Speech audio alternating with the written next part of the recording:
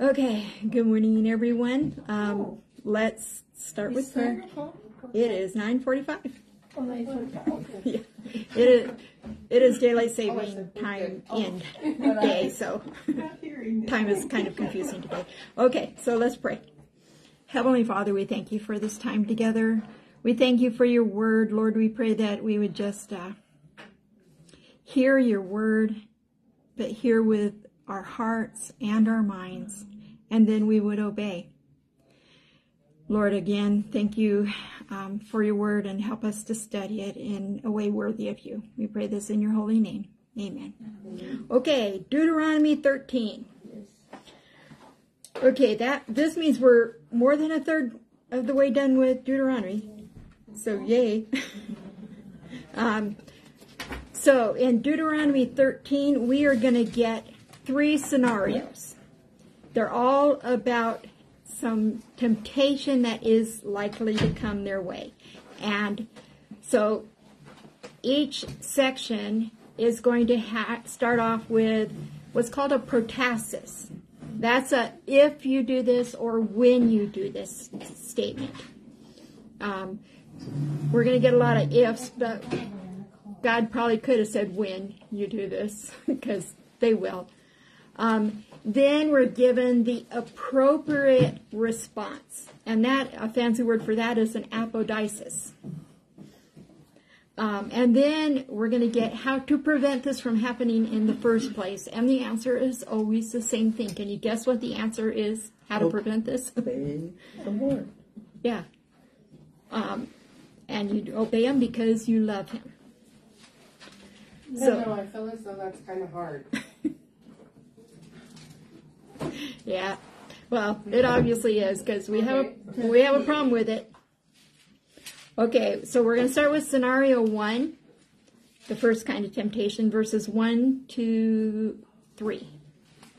1, 2, 3. If a prophet or one who foretells by dreams appears among you and announces to you a sign or wonder, and if the sign of wonder spoken of taking place, and the prophet says, let us follow other gods you have not known, and let us worship them. If you must not listen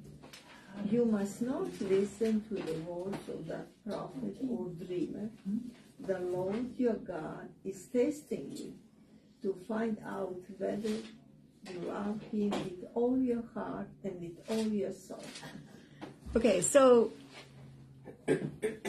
I'm sure you've all heard about how you're supposed to tell a true prophet. What's the number one thing?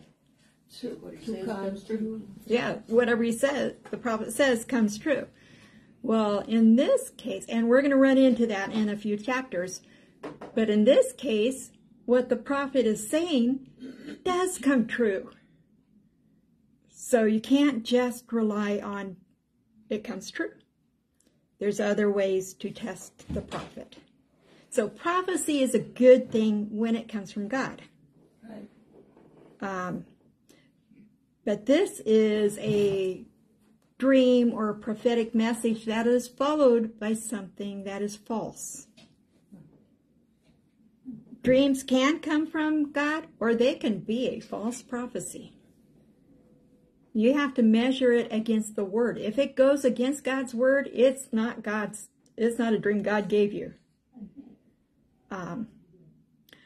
Who have we run into that had godly dreams? Joseph. God obviously gave him those dreams. As opposed to a well-known leader of a following around us. He had dreams too. Yeah. But they changed God's word, so that was not. So while we're on this subject, there is a difference between a prophet and a dreamer of dreams. A prophet sees visions while he's awake. And he's in full control of his mental facilities and everything else. Ezekiel had visions. When we run into them, he had some wild visions. But he was a prophet. Joseph and Daniel had dreams, and they interpreted them. But they were all revelations from God. It talks about these prophets or a dreamer of dreams gives you a sign, even gives you a miracle. So it's talking about something that is fulfilled, a prediction that's fulfilled. So a sign is a prediction that's filled. A wonder is a miraculous state. So you have this person giving you a sign that comes true, performs miracles, sounds really good. But then he says, we don't need to follow God. It's like, brakes, put the brakes on. You are not a prophet of God. Moses is warning that these prophets will come along. In Deuteronomy 18 is when we're going to hear about a prophet whose prophecies don't come true. But for now, they're coming true. 1 Thessalonians 2:9 tells us when the lawless one comes, he will do the work of Satan, and he will have all power, powerful signs, and he will have wonders. So that is not the way you tell a prophet of God.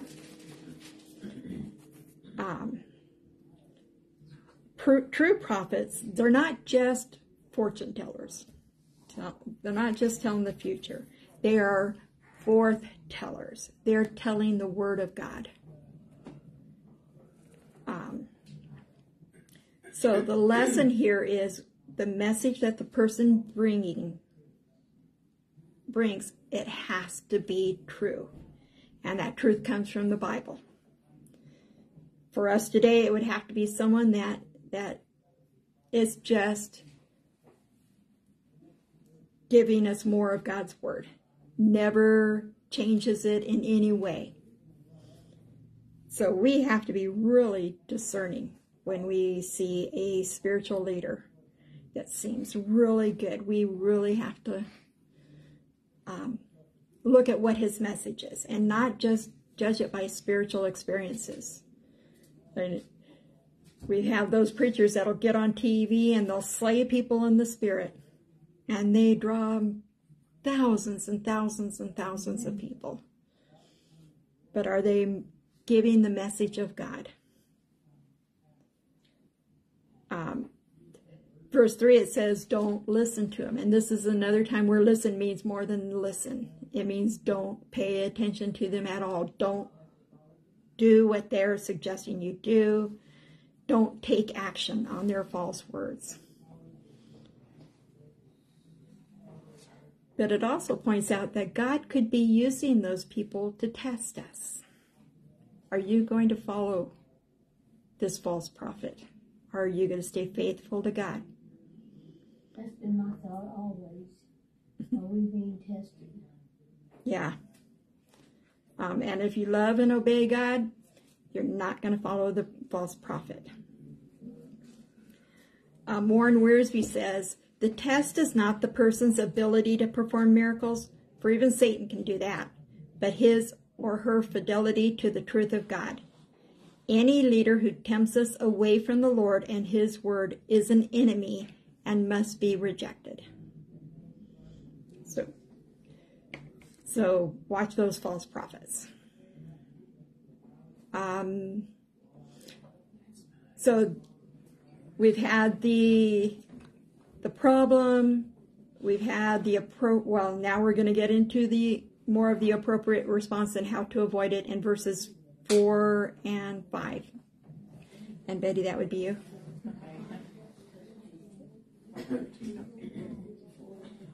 You shall follow the Lord your God and fear him, and you shall keep his commandments, listen to his voice, serve him, and cling to him. But that prophet or that dreamer of dreams shall be put to death, because he has counseled rebellion against the Lord your God, who brought you from the land of Egypt and redeemed you from the house of slavery, to seduce you from the way in which the Lord your God commanded you to walk. So you shall purge the evil from among you. Okay, notice the list of verbs in here that flow out of your love for God. Walk after, fear, keep, obey, serve, hold fast. Yours might have a little bit different words. Every one of those verbs is used in a tense that means it isn't complete. You're partially through it. Keep going. Keep doing it. Keep walking. Keep fearing. Keep obeying him. Keep doing it. Even if you're doing it, keep doing it. Yeah, you're not done yet. When it says hold fast, I think Betty's version said cling. That word is like glue. It means you're stuck on God. Don't let anything, don't let any kind of thing take you away from God. The best way to avoid the deceiver is to walk in God's way. No matter how attractive the deception, that's how we're saved. Walk in God's way. So ancient Israel, their government style was called a theocracy, which meant it was ruled by God. So in a society ruled by God, anyone leading someone away from God was against the law. So, yeah, and it was a capital offense. You had to kill that person. Now, for centuries afterward, the Catholic Church held political power, and they did the same kind of thing. Anyone they figured was a heretic, they executed them. Well, when you think about the, what's it called? The Spanish Inquisition. I was watching a really interesting mini-series yesterday. There was a group in the 1200s called the Cathars, and they were Catholic, and they were in southern France, northern Italy, but they had been kind of left alone. They'd been taught about God and then left alone. So they kind of figured things out on their own, and they believed there were two gods, the God of the Old Testament and the God of the New Testament. Well, the Catholic Church didn't like that at all when they figured it out, and they went in and just killed them all because they were heretics. That's the way the Catholic Church did it. Now, the difference is God was truly running the Israelite nation. The Catholic Church, yeah, doesn't seem like they were always looking to God for everything. We've had other people, Jim Jones, when you think of Jim Jones, and him, what he did to his congregation. He led his people away. He was their governmental leader, and he claimed to be a Christian and leading them. I have a friend who was a member of his church, and her whole family went down, and she was supposed to go down, and Jim Jones said, "No, I won't need you up here." Otherwise, she would have been one of them. And she said he started off like a great preacher, and then went off the deep end gradually, and he led people away. So we have to watch that. Now, if he was around when the Israelites were around, he would have been killed. He wouldn't have had to do it for himself. He would have been killed. But today we should refuse to support heretics. Maybe not burn them at the stakes, but don't support them. So the Israelites needed to be reminded of what God had done for them, how God had saved them. He didn't save them to let them worship false gods. He saved them to worship him. And so that's how they could avoid this whole situation. Just love God the right way and obey him. Same for us. Okay, now we're in scenario 2, verses 6 through 11. If your brother, the son of your mother, or your son or your daughter, or the wife you embrace, or your friend who is as your own soul, entices you secretly, saying, "Let us go and serve other gods, which neither you nor your fathers have known," some of the gods of the peoples who are around you, whether near or far off from you, from the one end of the earth to the other, you shall not yield to him or listen to him, nor shall your eye pity him, nor shall you spare him, nor shall you conceal him, but you shall kill him. Your hand shall be first against him to put him to death, and afterward the hand of all the people. You shall stone him to death with stones, because he sought to draw you away from the Lord your God, who brought you out of the land of Egypt, out of the house of slavery. And all Israel shall hear and fear, and never again do any such wickedness as this among you. Okay, so anyone, including your close family, that tries to draw you away from God, for the Israelites, they were to reject them and turn them in, and they were to be killed. They were to be stoned. And the person that was supposed to throw the first stone is the person that turned them in, the witness against them.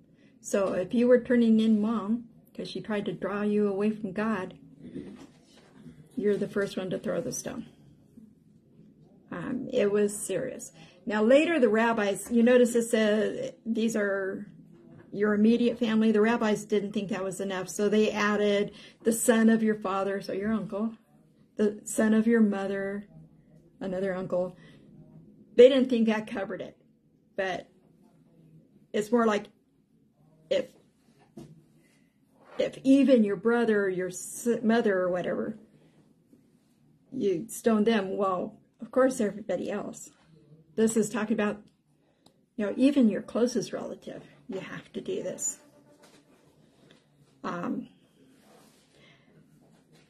This is kind of what Jesus was talking about in Matthew 10:37. He wasn't talking about stoning them necessarily, but rejecting them if they try to draw you away from God. When he says, "He who loves father or mother more than me is not worthy of me, and he who loves son or daughter more than me is not worthy of me."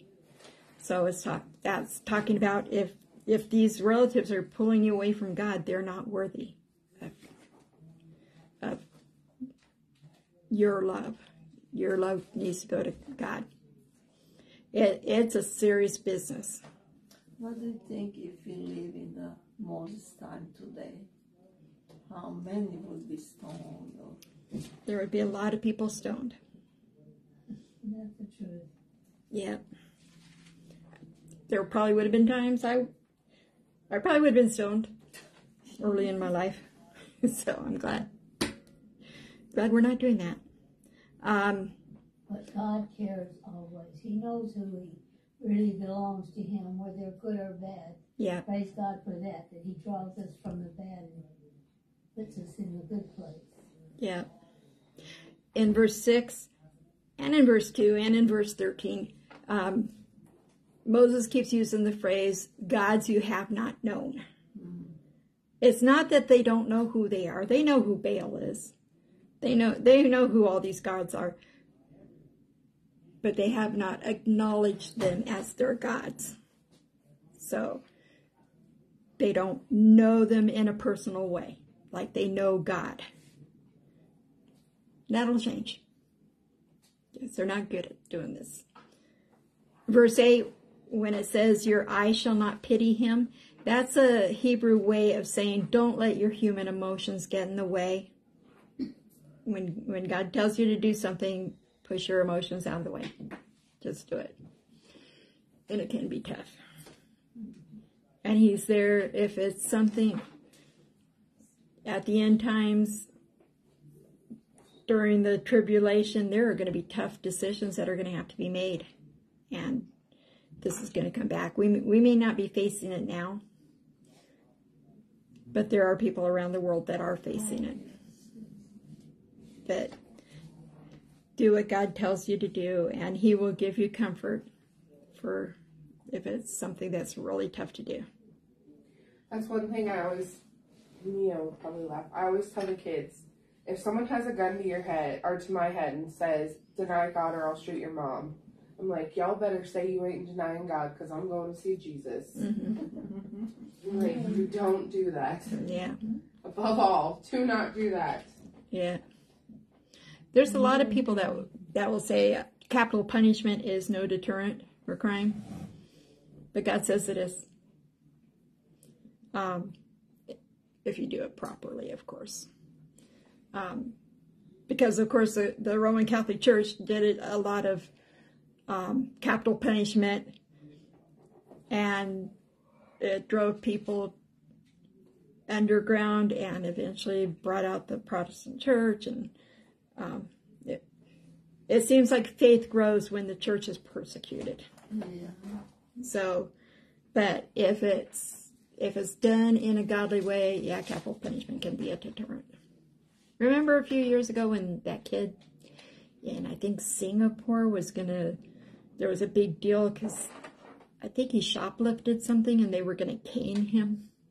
Yeah. And people were making, like, let him get caned. He did something wrong. But, yeah, we have such a lenient society that, oh, poor little boy. No, he stole something. And we're going to execute him, just cane him. So, okay. Scenario 3, verses 12 through 14. If you hear it said about one of the towns the Lord your God is giving you to live in, that troublemakers have risen among you and have led the people of their town astray, saying, Let us go and worship other gods you have not known, then you must inquire.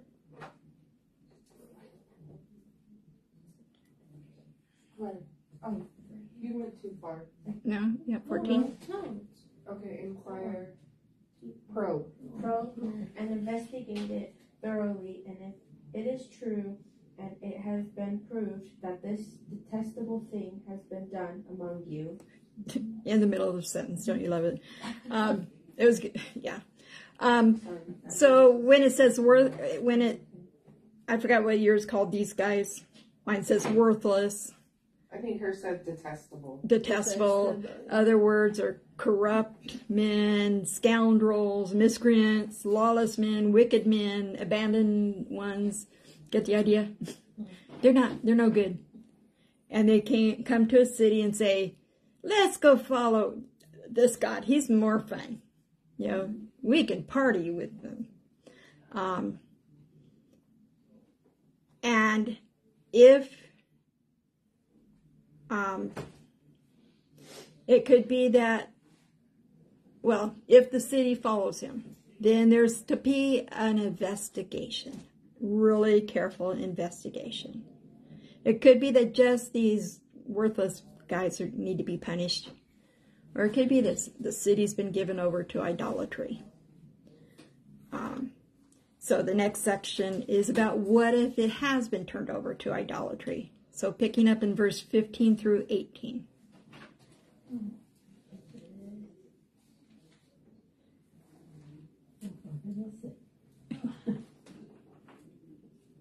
You must strike down the inhabitants of that city with the sword, completely destroy everyone in it as well as its livestock with the sword.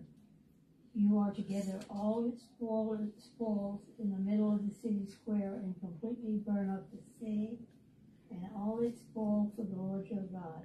The city must remain a mound of ruins forever. It is not to be rebuilt.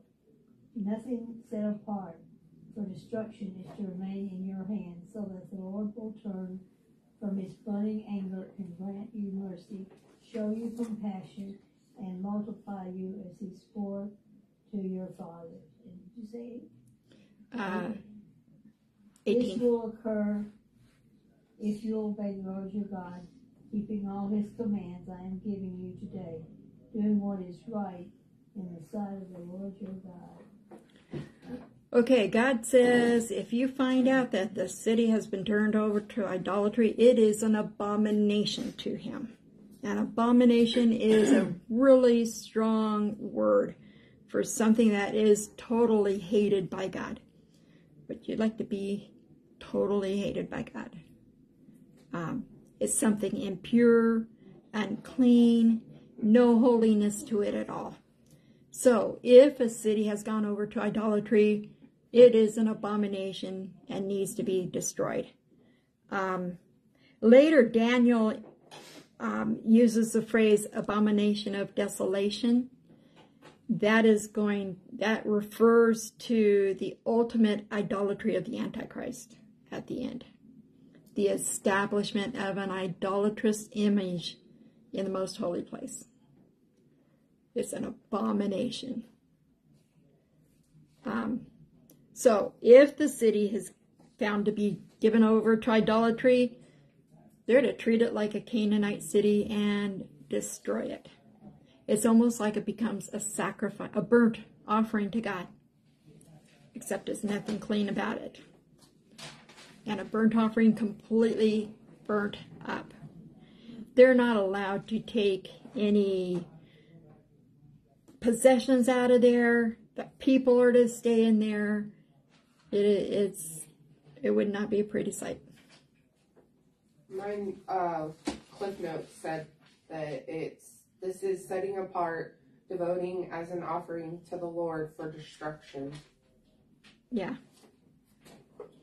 No one was supposed to profit from this city, so they were to leave nothing. Canaanite cities face the same punishment. If you think about it, though, we do that with toxic relationships or anything. We're like, well, I'll keep this one thing because it holds on. It has some value of when things were good, but that holds you to. Yeah. And that destroyed town, it was not to be, nothing was but to be built on top of it ever. The word heap in Hebrew is tel. And you went to Israel, right? Mm-hmm. Did you see tels while you were there? Or? Oh, yeah. Yeah. It's actually an Arabic word meaning for any ruined site.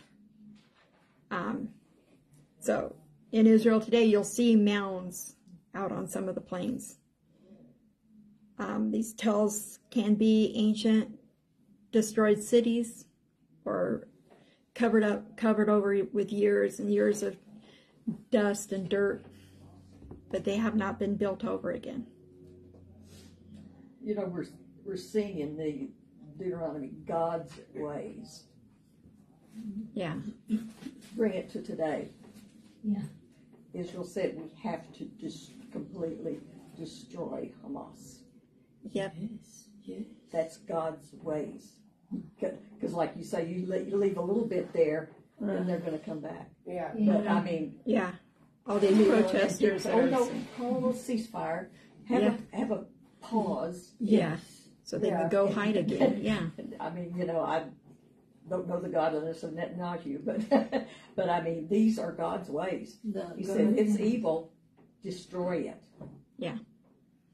Don't leave anything. Yeah, and you see what's going on now with this protest. Really, I didn't know that there's so many people. They don't understand. Goodness. Yeah. So this chapter asks an important question. What would it take to lead you away from God? What signs and wonders would do it? What if everyone you loved turned away from God and they were trying to get you to turn away from God? Would you be strong enough to withstand that? We all like to think we are, but it's something. And I mean, that goes back to the world we're in now. Mm-hmm. Look at how many people bend and break the rules and say, how many churches have accepted so many things. Oh, yeah. Amen. I mean, you go back again, and I hate to beat a dead horse, but LGBTQ, we're now saying it's okay. Yeah. We are, and we're okay with abortion if it's rape or if the woman was forced, not forced, but Yeah. we're allowing these things to happen in our own churches. Yeah. So it doesn't take signs and wonders. It simply takes one person to change everybody's mind. Well, this woman was raped. We have to allow her to kill this child because it wasn't her choosing. I'm sorry. That's not how it works. Yeah. That child did not do anything wrong. Or, well, this person loves the same sex, but they have a great heart. We should accept them because we need to be an accepting church. What I've had told me is, I can't believe a God would not would be against someone loving someone else. So you can love whoever you want. But doesn't mean you have to lie with them. Yeah. Oh, they use the excuse, well, if they were born like that, so we have to accept them. That was their birthright. In a sense, we're all born sinners. We're all born a certain way. That's the problem. I know. Yes, you were born like that. That is why you need God. That is why. Yeah. This is why we need this. Amen, Yeah. Kelly. Okay, so this chapter again was, there are going to come temptations where people are going to try to take you away from God. The world is going to try to take us away from God.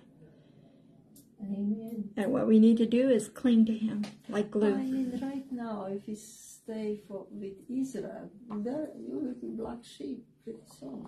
Mm-hmm. There will be mark and, Yeah. Yeah. So keep loving God, keep following His ways, and obey Him, and you will not be drawn away from Him. And also,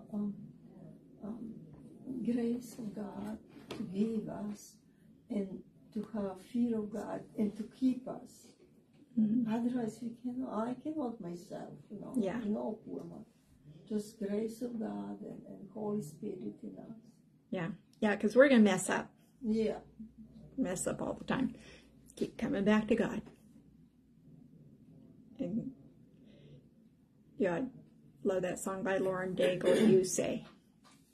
Because it's easy to say things about ourselves and things about ourselves, but God loves us. Mm-hmm. So we got to remember that when we slip and fall, get back up and go to God. I think the biggest test God gives us is our children. Yeah. I have to say that, and actually my parents, when my dad died, I was like, okay, now I have to get right with God because I want to be with my dad.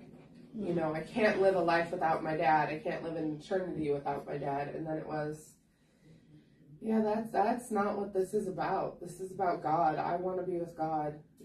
My dad, okay, that'll be a bonus, but that's not what I'm focused on. But I think our children are our biggest test in life, because you can't imagine going to heaven without your kids. But man, I love you guys and I'm going to do my best. But at the end of the day, if God sees fit that you're not meant to be with Him, I guess that is.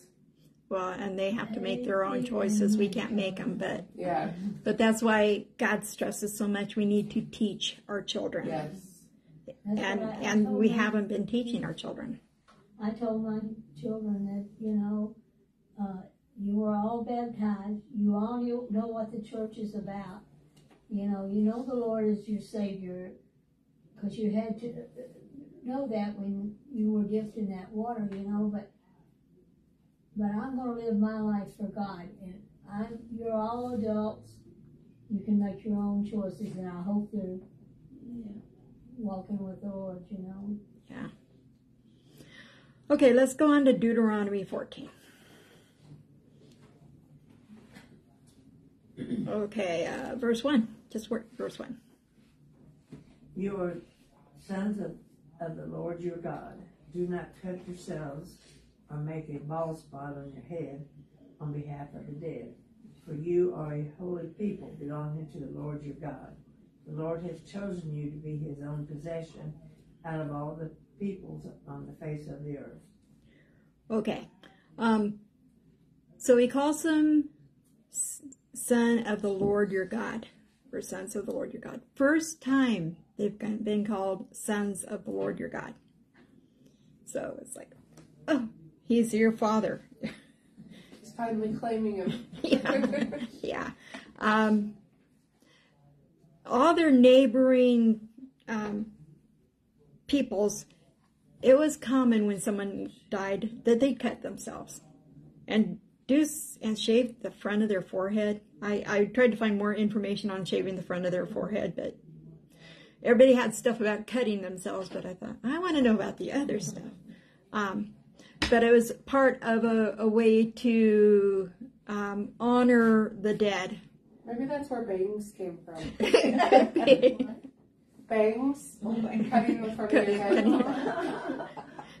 head.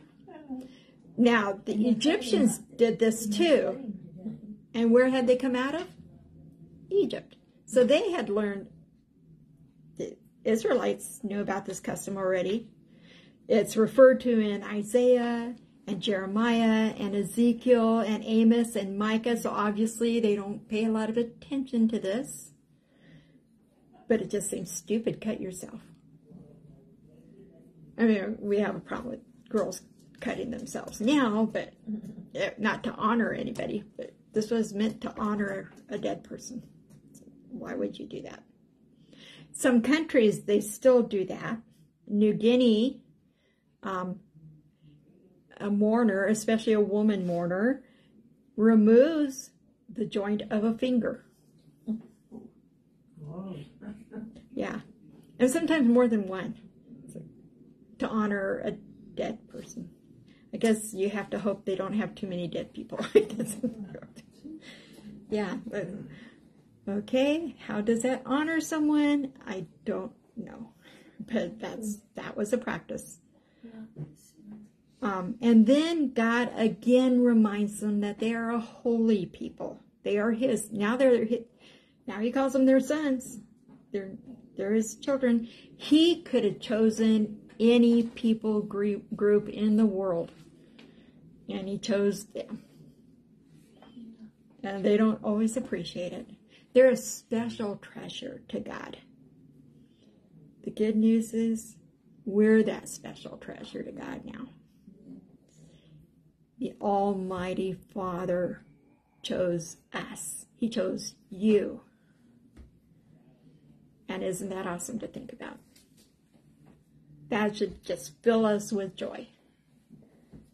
And that should make it easier for us to obey his laws because he chose us. Now God wanted them to act like they were chosen.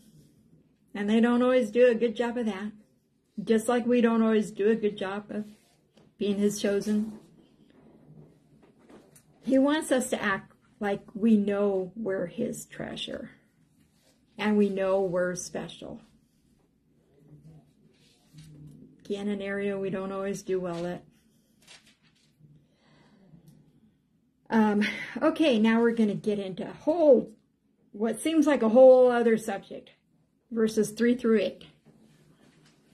You shall not eat any detestable thing. These are the animals which you may eat: the ox, the sheep, the goat, the deer, the gazelle, the raw deer, the wild goat, the mountain goat, the antelope, and the mountain sheep. And you may eat every animal with cloven hooves, having a hoof split into 2 parts, and that chews the cud among the animals. Nevertheless, of those that chew the cud or have cloven hooves, you shall not eat such as these: the camel, the hare, and the hyrax. Yeah. For they chew the cud, but do not have cloven hoofs. They are unclean for you. Also the swine is unclean for you, because it has cloven hooves, yet does not chew. cud. You shall not eat their flesh or touch their dead carcasses. Okay, we saw instructions on clean or unclean animals back in Leviticus 11, but we're getting some different detail here. Some of the same stuff, but some additional stuff. So it may seem like we were talking about this subject and then whoop, over here to animals. But what it is God has been telling them they are a holy people. Act like it. Well, you need to eat the right stuff to be a holy people to me. So it's still part of the same subject. Yeah. But we do eat the pig, we eat the bacon. That just We're not under the law. we're not under this. Yeah. Yeah. This was God appeared to Peter and told him you can eat anything you want. Going back to, I'm sorry, I didn't get this in time. Going back to verse 2, where he's talking about chosen people, and in 1 Peter 2:9, where he's talking to us. But you are a chosen race, a royal priesthood, a holy nation, a people for his own possession, that you may proclaim the excellence of him who called you out of darkness into his marvelous light. It just Yeah. goes back to that. Yeah. Thanks for bringing that up. Yeah, we are his chosen people now. Okay, so this section, yours said detestable, mine says abomination. There's that word again, abomination. It's a serious subject to God. God wanted their lives to be holy. What they ate, what they wore, what they watched on TV, it hasn't changed. He wants us to be a holy people. Now what? Like the food stuff here, that has changed. But he still wants us to be holy. Be separate. Yeah. So in this case, abomination, yeah, is something that's hated by God, but it's also talking about something that gives off such a foul odor that it makes you want to run away. Have you ever run into something that smells so bad you just have to get out of there? Go to a pig farm. Yeah. A fish. Yeah, so other things that God calls abominations, idolatry, we've already seen that, sacrifice of blemished animals, witchcraft, pagan forms of divination, wearing clothing of the opposite sex. Yeah, that we'll really get into that in the New Testament. It's not that you can't wear pants, but paying the amount that you would pay a harlot as a payment, as a vow to God. So instead of paying, they had a certain fee for a harlot, so you're going to take that fee and make a vow to God. Nope, God says that's an abomination. And then there's other things that'll come up. So, serious things, detestable things. So, this is where they get foods that are kosher. Kosher is a Yiddish word that we've all run into. It means animals and food that conform to all the dietary laws for slaughter and preparation. So if you find kosher food, you're not going to find kosher bacon. Ever. So, Ham sandwich. yeah, no kosher ham sandwiches. No ham and cheese. Yeah. So what is kosher food? I know kosher salt. Anything that is on this list is not kosher. So like the pig and all that. The pig, and we're going to talk about some of these things that are they can't be prepared in the same building. They can't be. So like your chicken can't be prepared in the same building as the pig. Yeah. Otherwise, it's not kosher. Yeah. And milk They had a lot of milk and people a had 2 kitchens. Yeah, you have to Yeah. have separate pans Yeah. for different things. So they Some people still have do kosher it. kitchens. Yeah. Jewish, real strict Orthodox. yeah. Kosher kitchen and a regular Never kitchen. mind. And I've seen it on HGTV. Yeah. it's hard enough to pick one kitchen. Okay, so back in Leviticus, we got a list of animals that were clean and unclean. Here we're getting the rules about what makes them clean or unclean. We don't get the whys of the rules.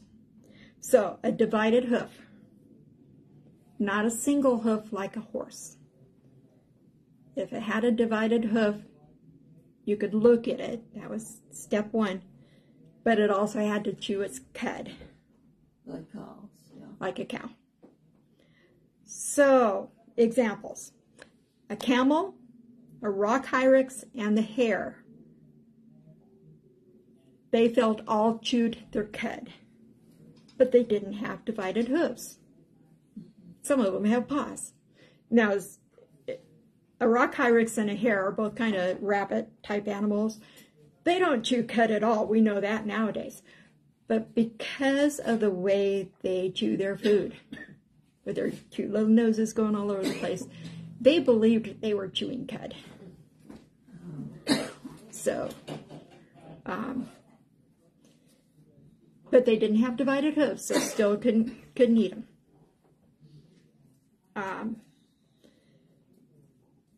Pigs.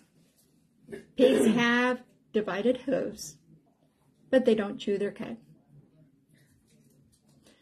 Which is interesting because pigs eat everything and anything. Well, and the Canaanites sacrifice pigs, and then they eat them.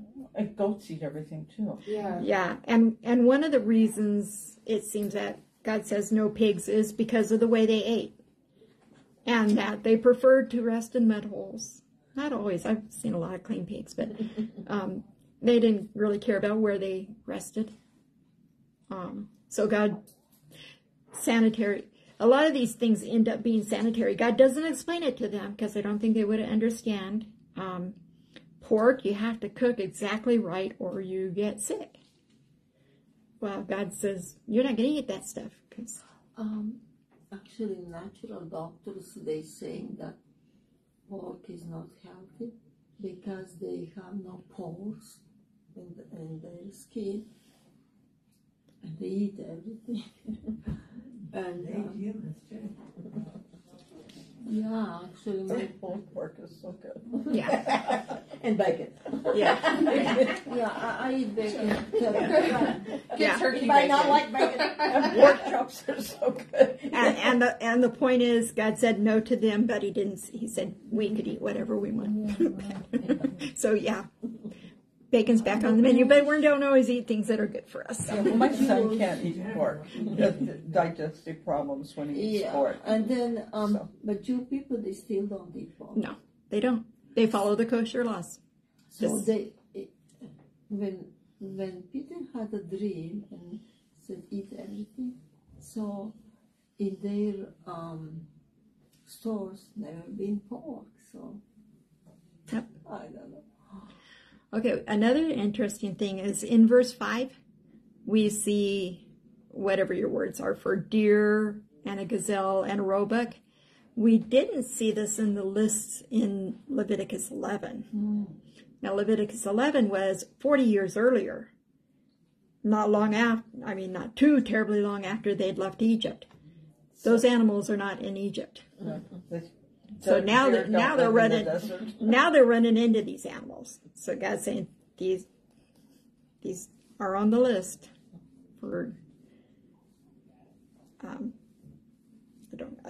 eating or not eating. Okay, next set of animals, 9 and 10. Of all the creatures living in the water, you may eat any that has fins and scales, but anything that does not have fins and scales you may not eat, for you it is unclean. In other words, catfish. Yeah, I know. Did you know catfish have no scales? Yeah. Lobster. No lobster. Years people never ate lobster because it's ground feeder. I always think, who's the first person that looked at one of those and said, "Let's eat that"? It was Hawaiian. I'm sure. And they were happy they did. Yeah, I know. We're glad they did too. So, sea creatures had to have both fins and scales, and yes, no catfish, Shrimp? no shrimp. No. They don't have scales. No octopus? No octopus. no oysters, no crab, Mussels. no Shrimp. dolphins. Shrimps, how they taste? I never tried shrimp. Yeah. How did they taste? Like, But we're not What, seeing shrimp? if we do Yeah. eat crab. Tastes and like shrimp. I What? You've What? never had shrimp, Miss Olga? Oh my Oh my goodness. gosh. Oh, Shame on you. It wasn't in my kitchen when I was growing up and in my life. And That's interesting. no, So, I never cook. I don't know shrimp how is to so do. good. Oh, I love shrimp. something to notice here too is the animals, the types of animals we're getting, they are in the same order that they were created. So in Genesis, first we saw the land animals, and then we saw the sea animals. So next come the birds. Okay, verses 11 through 19, or 20, sorry. You may eat all clean birds, but these are the ones you shall not eat: the eagle, the bearded vulture, which I assume is a turkey gold, the black vulture, the kite, the falcon of any kind, every raven of any kind, the ostrich, the nighthawk, the seagull, the hawk of any kind, the little owl and the short-eared owl, the barn owl and the tawny owl, the clarion vulture and the cormorant, the stork, the heron of any kind, the hoopoe and the bat, and all winged insects are unclean for you. They shall not be eaten. All clean winged things you may eat. Okay, There's not much left. is So the vultures go back to they eat anything. there? yeah. Can you see any rule here? Did God say you can't eat this kind of bird because of No, they got a big He doesn't- wingspan, or he doesn't tell us why. no He just- no rules here? So he gives lots of examples. But these birds fall into 3 categories. One is predatory birds that hunt any kind of animal, and they will eat the flesh and the blood of whatever they catch. And remember, God does not want them eating blood. So if an eagle has caught something and eaten a whole animal, and you eat the eagle, you're eating the blood. No blood. So no predatory animals. Then you got the scavengers that will eat anything. They're carriers of disease. They regularly contact dead bodies. The hoopoe, What? What is I'm that? not sure what it is, but it eats all sorts of insects, including dung beetles, which are exactly what they sound like. Dung beetles. So God said, nope, you're not eating any of those guys. Talks about vultures. They're also called ossifrage. So they had a habit of dropping whatever they caught from a high height so that all the bones would break. It'd be easier to eat. That has nothing to do with why they were unclean or clean, but that's something they did. But that's interesting. Make it easier to get to the meat.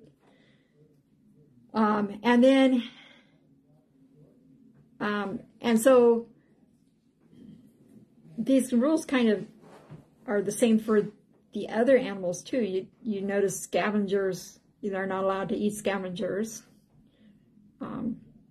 Like catfish are scavengers, so you can't eat catfish. They're not allowed to eat the predators. And then things that are potentially poisonous, that are potentially bad for them, like pork or shellfish, not cooked correctly, you die. So God didn't want that. For the bugs, no flying insects other than locusts and caterpillars. Oh, so we can have. You can have all the caterpillars you want. chocolate covered. But you can't have them once they become butterflies, No. which is kind of redundant. And locusts. Apparently locusts and John the Baptist swears by them. yeah. Apparently locusts and grasshoppers, you wouldn't know. They taste like shrimp. Let's go out and try a locust now. Let's go find some. Let's go get some grasshoppers. Grasshoppers taste like shrimp. Yeah. Oh, they do not. Well, I would know. But I was gonna say you've been chewing on some locusts over there, Miss Dottie. So Well, you think of these Just people. the name. I mean, I watch Survivor, and they're out there. It's oh, not as bad now as it used to be on it, but eating all this. my sister who lives in Hawaii, she says she loves watching Survivor with the Polynesians because they're all sitting around going, they could eat that or that. You know, they're starving to death, but why don't you just eat that? That's edible.